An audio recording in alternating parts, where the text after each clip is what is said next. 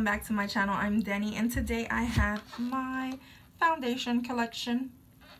Yep, I was doing a project pan and I was looking at the expiration dates on things and I just figured, why don't I show my foundation collection? So here we are. So the first one that I have here is the Rimmel Match Perfection, and this one I have in the shade 200 Soft Beige. Then I also have the Maybelline Dream Velvet in 70 Pure Beige. This one is not one of my favorites. I also have the CoverGirl Ready Set Gorgeous, and this is in 110, which is Creamy Natural.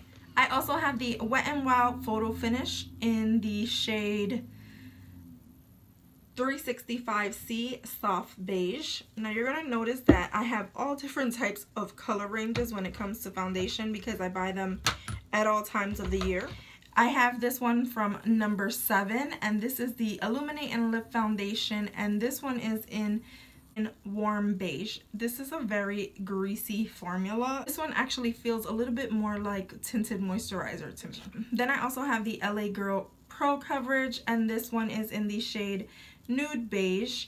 And then I also have the LA Girl Pro Coverage in the solid white because I like using this to mix in with other foundations that may be a little too dark. So this one I use as a mixer with like any of my foundations, but I have the right shade of this, so I don't really use it for this. So then I also have the Maybelline Fit Me in Matte and Poreless, and the shade in the Matte and Poreless I have is 220 Natural Beige. And I also have the Maybelline Fit Me Dewy and Smooth, and I also have this one in just Nude Beige. So natural beige, nude beige. Don't know why I have them in different colors, but I have both. I also have the CoverGirl Vitalist Healthy Elixir, and this one I have in buff beige. I also have the Revlon Nearly Naked, and this one I have in the shade 160 Fresh Beige. I also have the e.l.f. foundation, and this one is in Sand.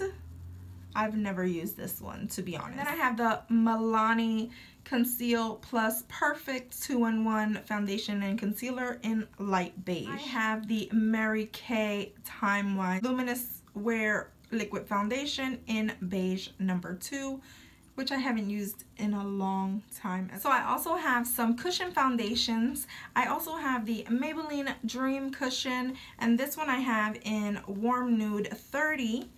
And for those of you who are not familiar with what cushions look like, they look like this. So I have that one. I also have the L'Oreal Lumi Cushion, and this one is in C3 Creamy Natural.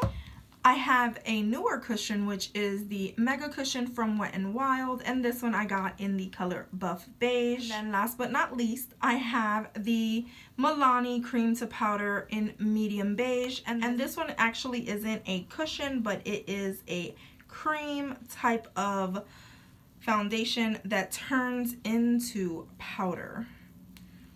So that one as well. And those are all the foundations that I currently own.